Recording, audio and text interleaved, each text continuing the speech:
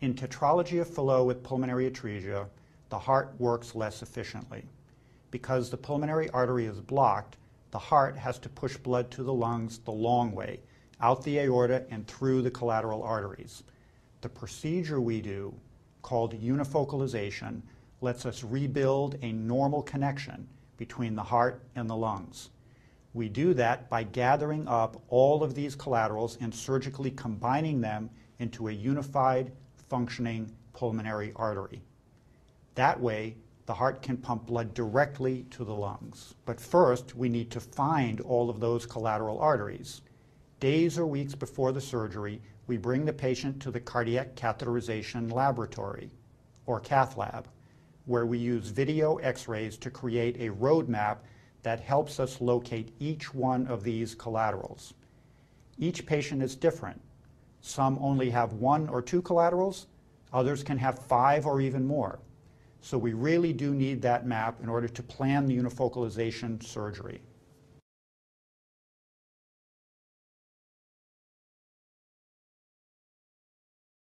We've created a simulation so you can see how unifocalization works by performing it yourself.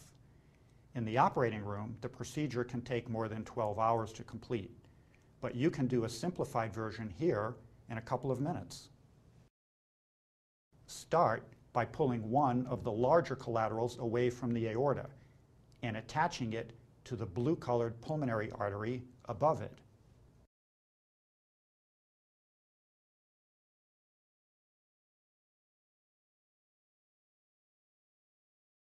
Sometimes the collaterals are a little small, so we make them bigger by sewing in some extra patch tissue.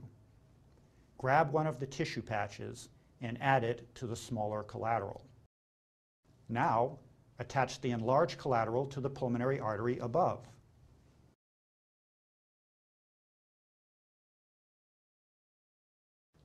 Nice work. Now repeat the process with the 2 collaterals on the other side.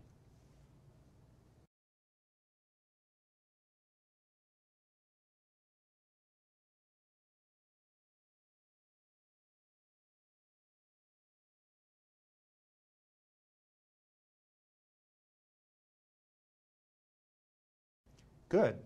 You've repaired the pulmonary arteries.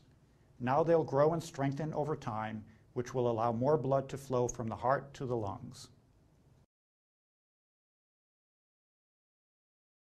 Once we've done the unifocalization, we do a test in the operating room to see if blood is flowing well and at low pressure through the newly reconstructed pulmonary artery.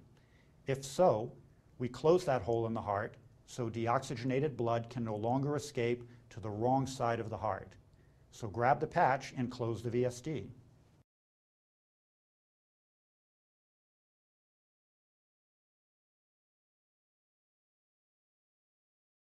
The last step of the surgery is attaching the Homograft conduit.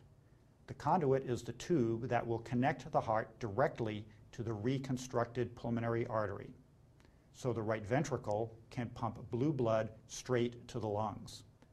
Take the Homograft conduit and attach it to the right ventricle.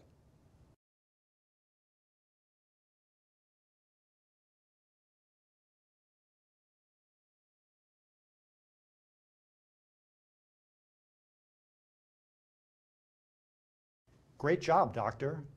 Now that the surgery is complete, the repaired heart functions largely like a normal heart. The right side pumps blue blood to the lungs, and the left pumps red, oxygenated blood to the body. Successful unifocalization patients have a very good chance of healing up and having near normal heart function and physiology.